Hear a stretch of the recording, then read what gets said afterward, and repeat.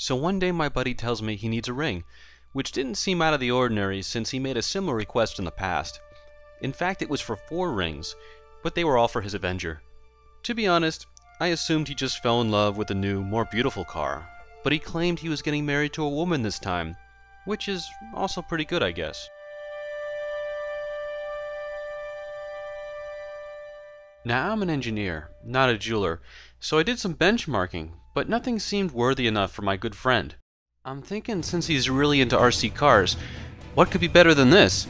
What it lacks in practicality, it makes up for in sheer awesomeness. But after a bit of reflection, I decided not to show him. Call me selfish, but this one's gonna be mine. Concept 2 is the nuclear option. This thing's got some serious style, but it's no false flag. It has a radioisotope core of pure cobalt-60. What can you do with a ring that emits beta and gamma radiation? Lots of things. You could turn regular turtles into Ninja Turtles, or summon Captain Planet, although I don't think he would appreciate the method. They say if you give a man fire, he'll be warm for just one night. Or you could give a man a nuclear ring, and he'll be warm for the rest of his life, which in this case could be about a week. So, let's just forget about this one. My friend had one major requirement. It had to be ridiculously ultra-thin, but conventional precious metal alloys just aren't strong enough to make a ring this sleek. We need something with better tensile strength, hardness, and impact resistance. Stainless steel may be real, but tires fly, so how about something that really flies? Titanium is an ideal choice. In this case, commercially pure grade 2. Only the very best McMaster-Carr has to offer. Ti has an excellent strength-to-weight ratio and is the most biocompatible metallic element, but Ti alone isn't enough. We need something even cooler. What is that? That's palladium.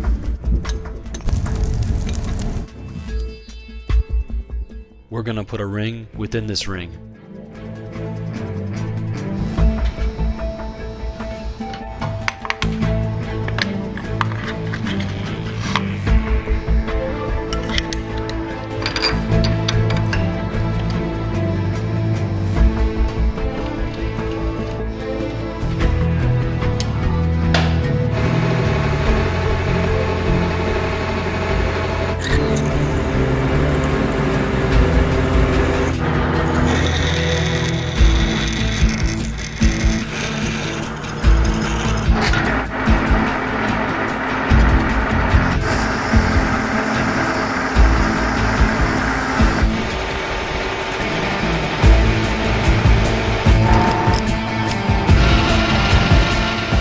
The challenge is how thin our inlay will have to be, and the fact that soldering palladium to titanium is impossible unless we're doing it in a vacuum and we don't have a vacuum brazing furnace. One reliable way to bond these two dissimilar metals is to do it mechanically. The idea is to machine a special dovetail groove and then forge a thin palladium strip into this undercut to securely lock it in place. As you can see, the groove is less than 0.6 millimeters deep with a 10-degree negative taper. That's incredibly thin. How thin is 0.6 millimeters? The distance between each one of these lines is the thickness of a piece of paper. After we finish forging our palladium strip, we will then solder the ends to each other and machine the inlay flush.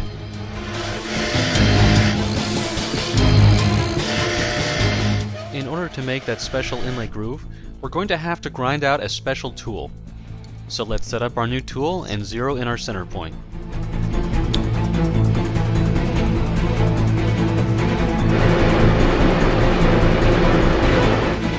To make the groove, we'll plunge the tool directly into the piece and then move it side to side to get our negative angle, then retract from the center. The tool will only move 1/4 of a millimeter in the lathe, which will be imperceptible. Now that the groove is done, all we have to do is move the tool to the end of the ring dimension, plunge it all the way through the part until it detaches and gets lost in the chip tray for me to fish out with a pair of pliers. The rough machining of the ring is finished, but now we have a problem. The ring is too small to be gripped by our lathe collet, which means now we have to build another special tool. This custom mandrel grabs the inside diameter of the ring, and since it's made out of aluminum, will not scratch it. We will first use this tool to remove a burr left from the previous operation, and then we will reinsert the ring into the collet and deburr it from the inside. Now it's time to put in our palladium inlay. But before we do, we have to make our last special tool. This time it's going to be steel because aluminum would never withstand the punishment we are going to apply next.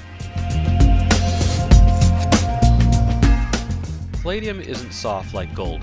If we want it to flow into our undercut, we're going to have to persuade it with high temperatures and impacts. It's a delicate balance between forming the palladium and not destroying our ring.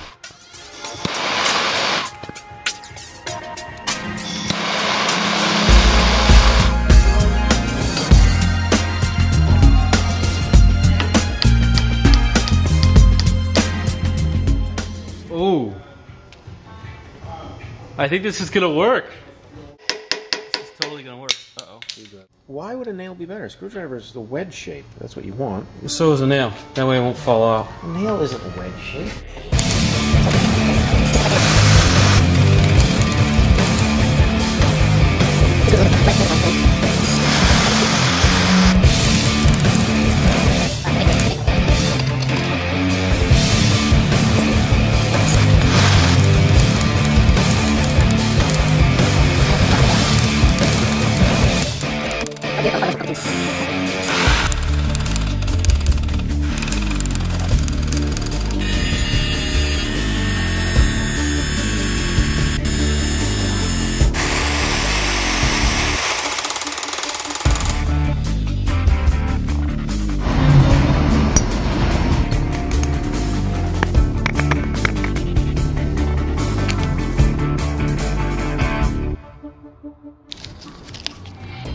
Palladium solder comes in this small metal tab, but all we need is a little strip. Let's cut off a piece and see if I can melt it with a plumber's torch. Now it's solder time.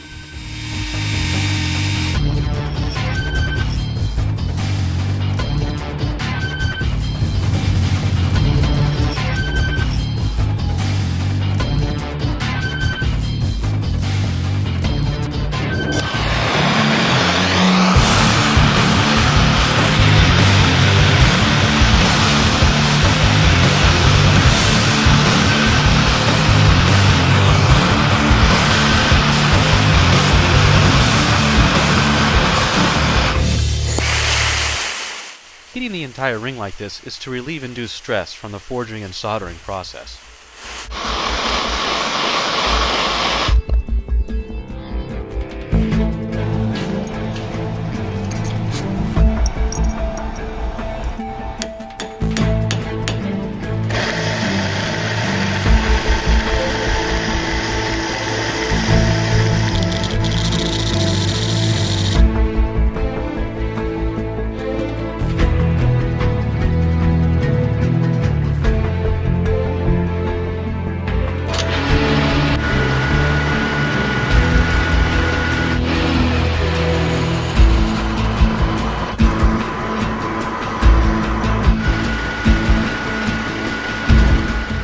Here's what we've done so far. All we have to do now is cut the two side chamfers, then sand and polish the ring.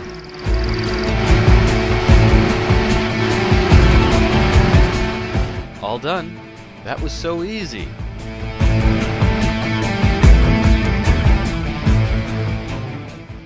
So now that you have your titanium palladium super ring, what special stuff can you do? Well, let's just say if you find yourself in an underwater habitat that's being dragged into an abyss, and bad stuff is happening, like a hull breach, and you have to run for your life because the hydraulic bulkhead doors are closing, just stick out your hand. But before you decide to do this, make sure the doors don't exert more than 100 newtons of force. I'm going to give you a factor of safety of 2 because you're my buddy and all. I know you'll use your best judgment. Come on now, this ring is titanium, not adamantium. Well, I've done all that I can. Good luck on the rest of the marriage.